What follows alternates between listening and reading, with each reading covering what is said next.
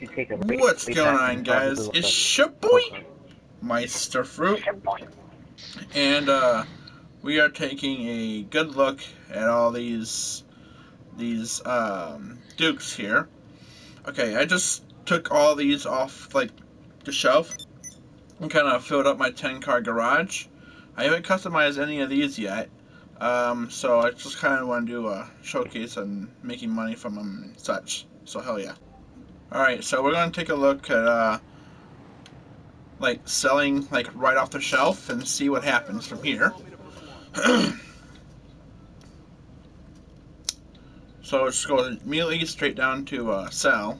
Looks like we don't get anything if we just sell off the shelf. Alright, so we'll put on mods and stuff and then see the price difference from there. Okay, so I fully modded the Dukes out here. I just, chose the highest expensive paint color and stuff, and just highest everything. My total came up to 304,000. So we'll go here and see what a modded Dukes looks like. And it looks like we get like 102,000 back. So I'm not talking to my girlfriend.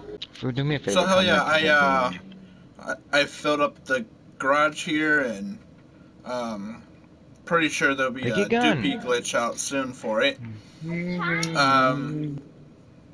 But hell yeah. Like I said, it was 102,000 to sell once it's fully modded. So hell yeah.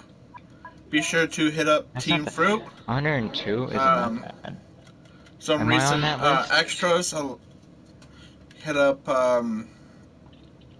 Burrito. Yeah, Crazy Gamer. Let's see here. Oh, and Joe Benjamin. That button. Yeah.